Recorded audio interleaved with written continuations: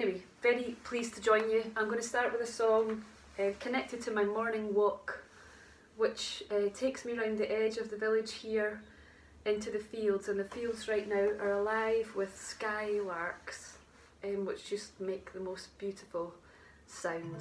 So this is called The Lark in the Clear Air.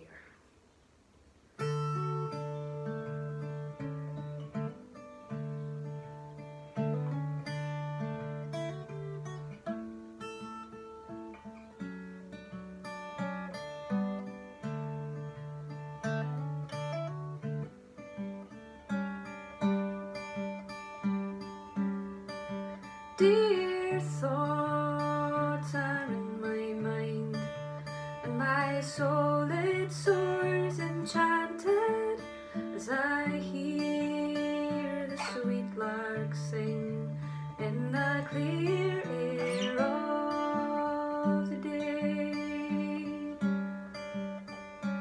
For a tender beaming smile to my hope has been granted, and tomorrow she will hear all my fond heart has to say. I will tell her of my love and my soul's pure adoration, and I know she will hear my voice, and she will not answer me nay. It is this that gives my soul all its joyous elation, as I hear the sweet lark sing in the clear air of the day.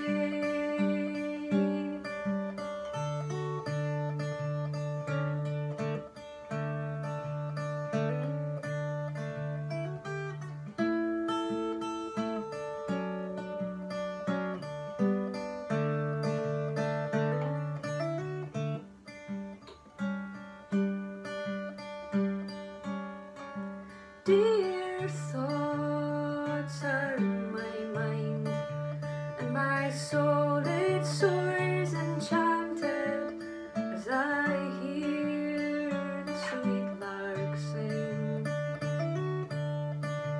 in the clear air of the day, in the clear air of the day.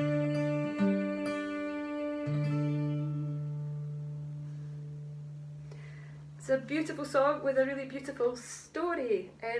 The Lark in the Clear Air. The words are written by a poet from Belfast who was called Samuel Ferguson. He was a renowned poet of the 19th century, and he and his wife, who was called Mary Ferguson, they were kind of a centre for artists and musicians and writers from all over Europe meeting, and they would often have soirees.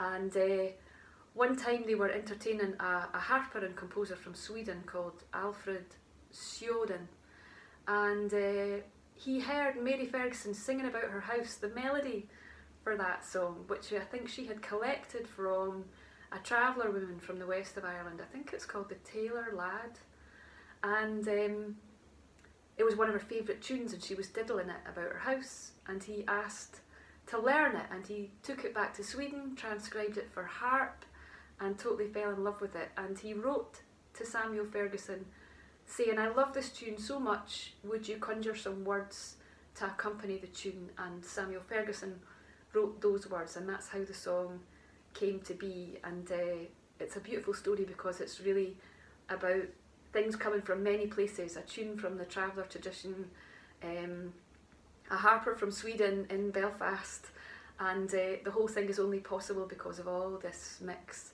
of people. Anyway, I do love the skylarks. Like all the rest of you, my world has shrunk to a circumference of about 2 miles around my house, and I am very blessed to live in a beautiful part of the world that I genuinely love, and I've spent the last dozen or more years traipsing through fields and woods and back paths in this part of the world. And this next song is about this place, the kind of extremity of where I can walk just now under lockdown takes me as far as a hamlet called Crichton. I can go to the Preston Hall estate, and I can get as far as Whitborough and the Salters Road, not quite as far as the hamlet of Falladam. But this is a song called Salters Road. I wrote it for an old neighbour of mine who was called Molly Christensen, and it name checks a lot of the places round about here. It's very much of this part of the world, and it's an ode in memory of Molly, who travelled many places in her life, including Canada and Orkney, and ultimately across to Scandinavia, where she met her husband Otto. So, Salters Road.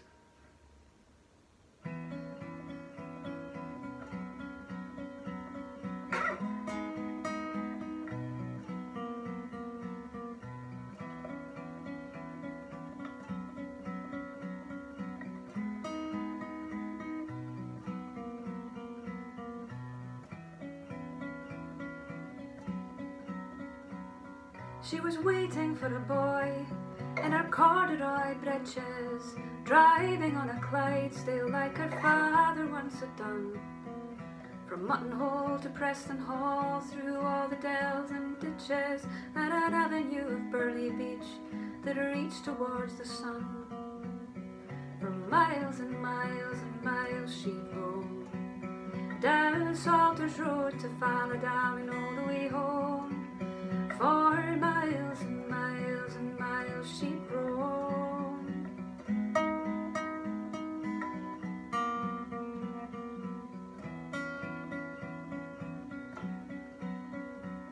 She was waiting for a boy in his trews of navy cotton. Something she had half forgotten is as clear as water now. The horseman's only daughter takes the Friday boat to Bergen, and the waves swell like a barley field, it's ready to lay down. For miles and miles and miles she'd roam, down Salters Road to Falladam and all the way home. For miles and miles and miles she'd roam.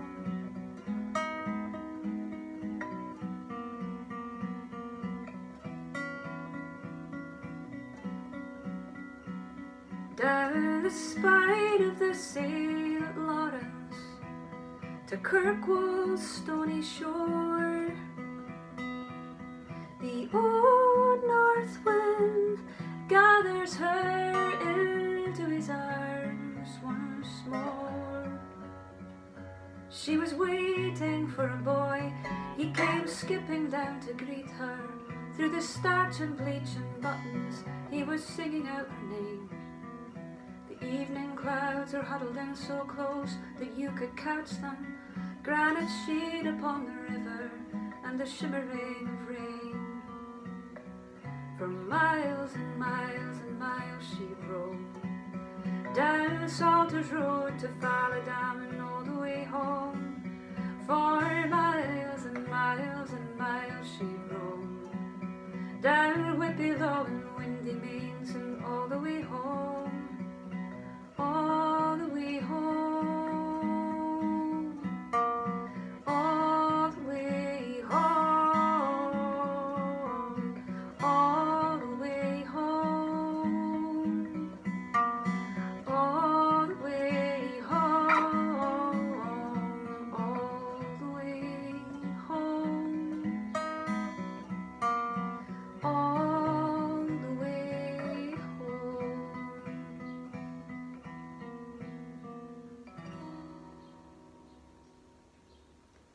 So that's Salters Road for Molly Christensen.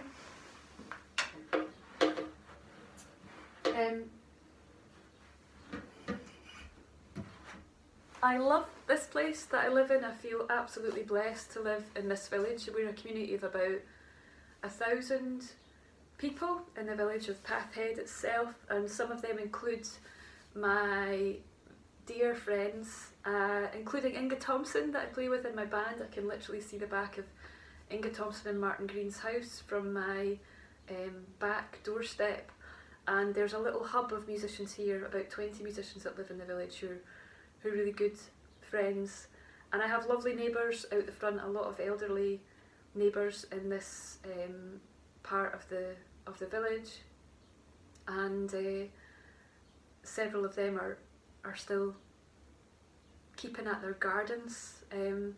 It's probably one of the greatest blessings about living here, is that almost everyone has a garden in this community. I want to show you one thing just to kind of give you an indication of what I think is the beauty of the place that I live in at this moment in time.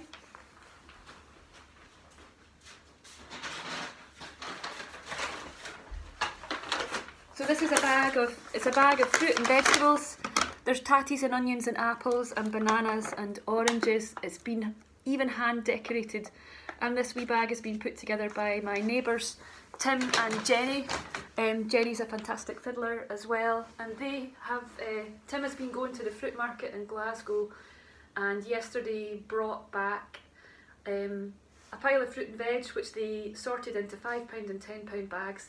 They left it on a wee barrow at the edge of the wee park in behind my house, with an honesty box, and I think they shifted about 80 to 100 bags of fruit and vegetables as a civic service to the people in our village, because there's now no longer any bus service, and if you live in this community and have no car, it's not possible to get to a shop over and above the wee tiny village store, which is doing its best, but you can't really get fresh produce. So that kind of act is indicative of really some quite beautiful things that are happening in my village. I hope there's beautiful stuff happening in your communities too. I'm going to sing a song which is not one of mine. It's by a songwriter called Rick Anthony, who is from Aberdeen but lives in Glasgow now, and he performs under the name Rick Redbeard.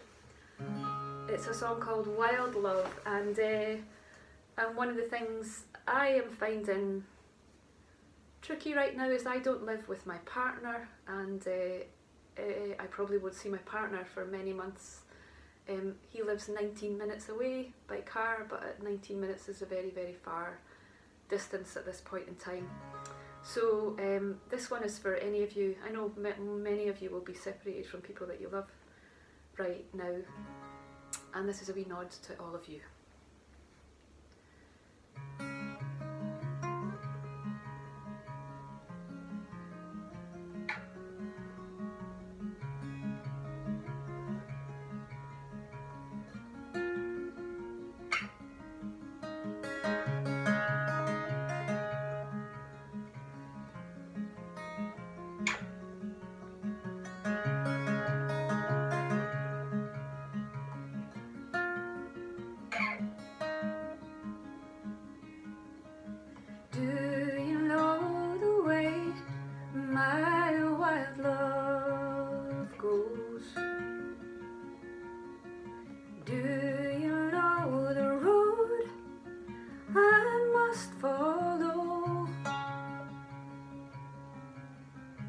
Fox's cries will echo through the silver dawn.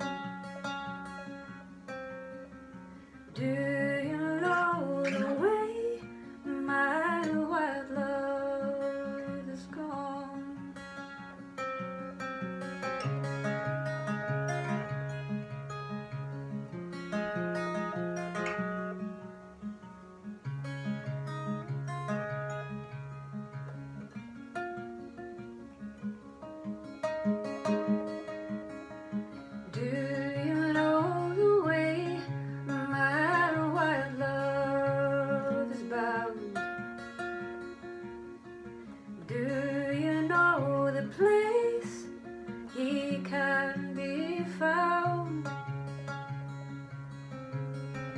Calling, oh, I'm calling across the valley wide.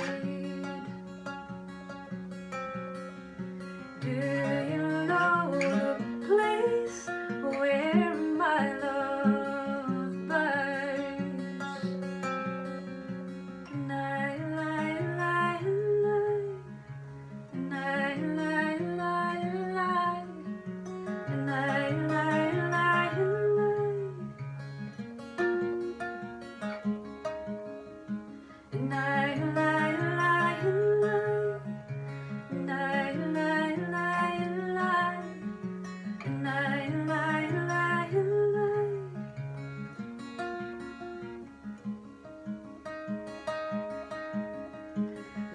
your worries age and fade away. Let these lonely nights give way today. Ease a while my suffering, I will no bless. When I feel again my wild love's kiss. Night, night, night, night, night, night, night, night, night, night, night,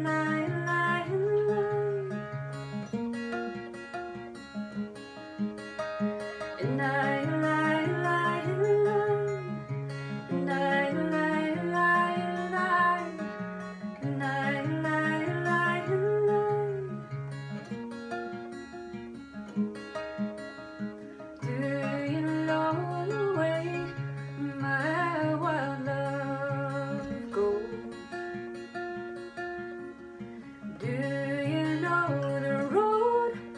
I must follow.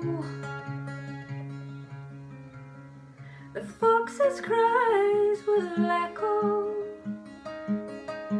through the silver dawn. Do you know the way my wild love's gone? Do you know the way my wild love is gone? That's Rick Redbeard's Wild Love. I'm getting signalled at over here by Alba. Hang on, it's got a wee update here. You like that one? How come you like that one? It had a fox in it. It did have a fox in it. Have I got any songs about bears? I don't have any songs about bears, I'm sorry. I'm just going to put them back. I do have more songs about birds though, and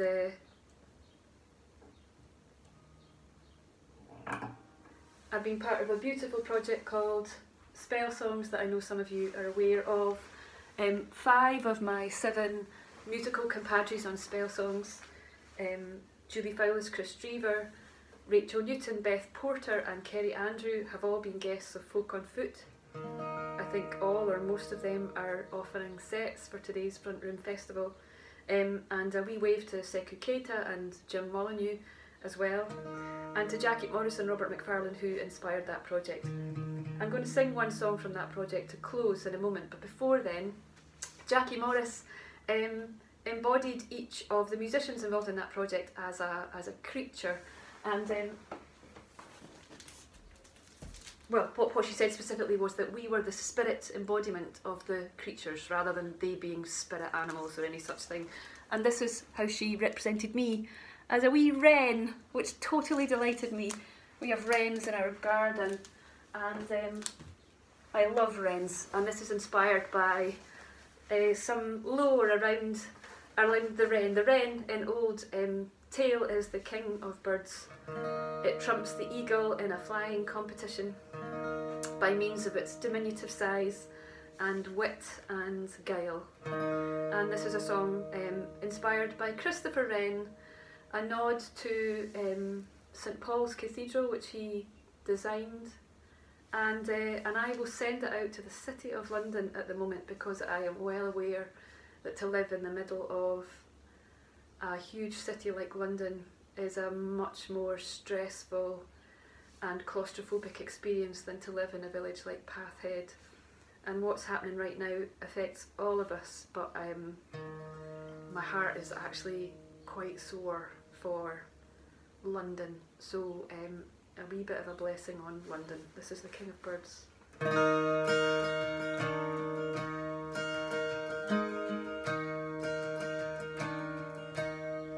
At Ludgate Hill, on the cracked and blackened cobbles of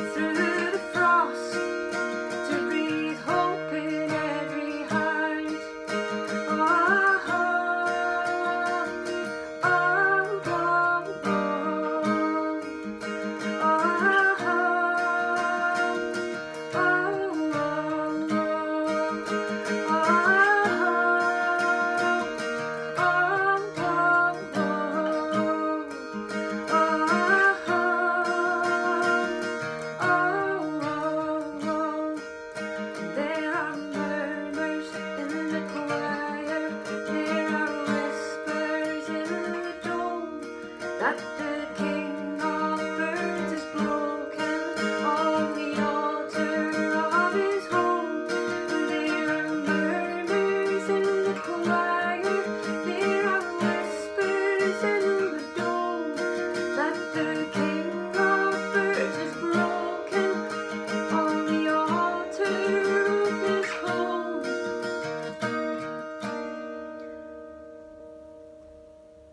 At Ludgate Hill, where the towers of smoke and mirrors bruise the sky, the pilgrims huddle in as the tiny king of birds begins to cry. The people start to sing, to light glory in the dark, to ring the bell and to breathe hope in every heart. Oh, oh, oh, oh, oh,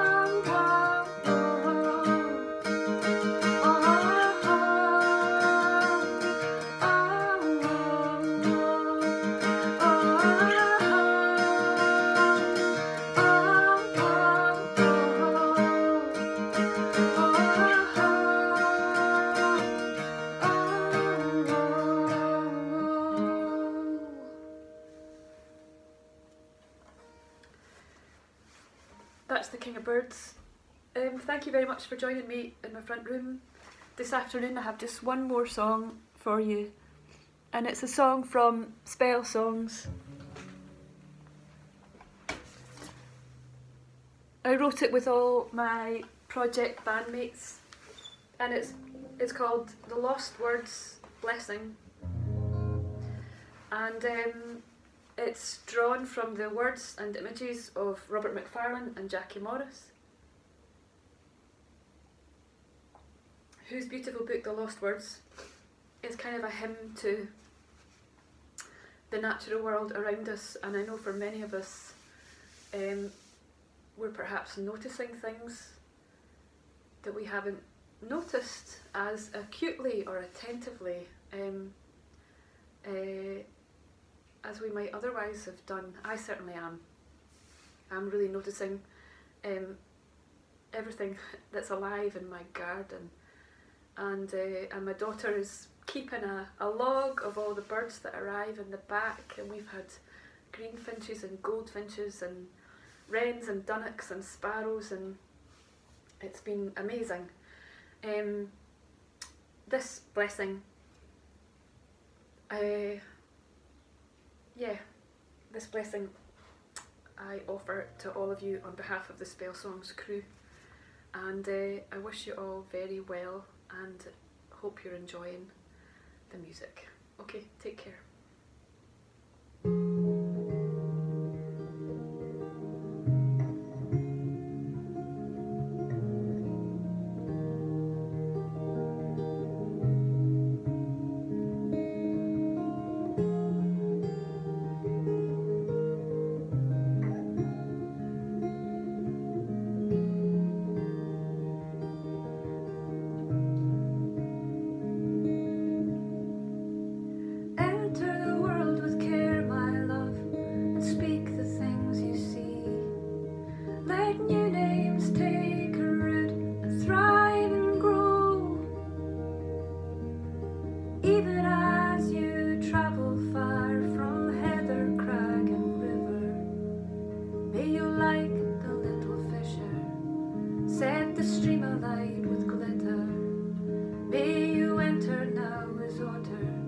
Without falter into water.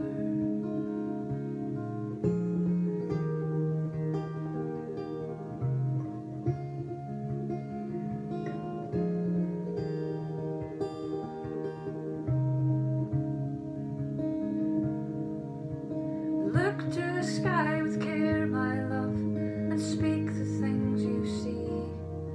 Let new names take a root and thrive and grow, even as you journey on past dying stars exploding like the gilded one in flight. Leave your little gifts of light in the dead of night, my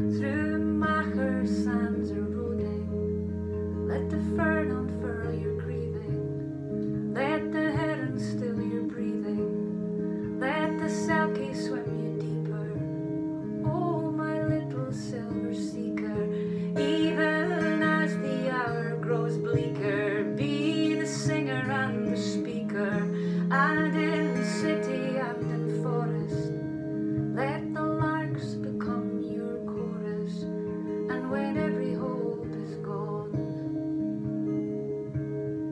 let the raven call you home.